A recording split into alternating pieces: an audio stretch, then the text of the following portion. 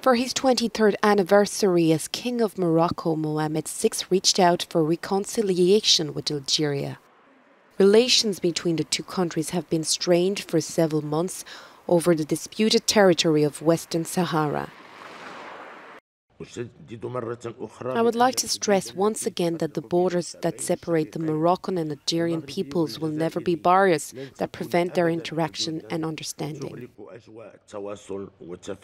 Rabat has been putting forward a broad autonomy plan under Moroccan sovereignty, supported by many countries but rejected by Algiers backing the separatist Polisario Front. In his address, Mohamed VI asked Moroccans to spread fraternity and solidarity, denouncing those who infused hatred between the two.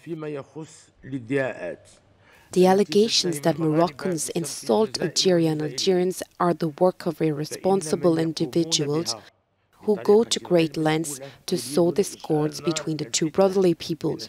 These slanders on Moroccan and Algerian relations are totally senseless and sincerely appalling. As far as we're concerned, we've never allowed nor will allow anyone to harm our brothers and neighbours.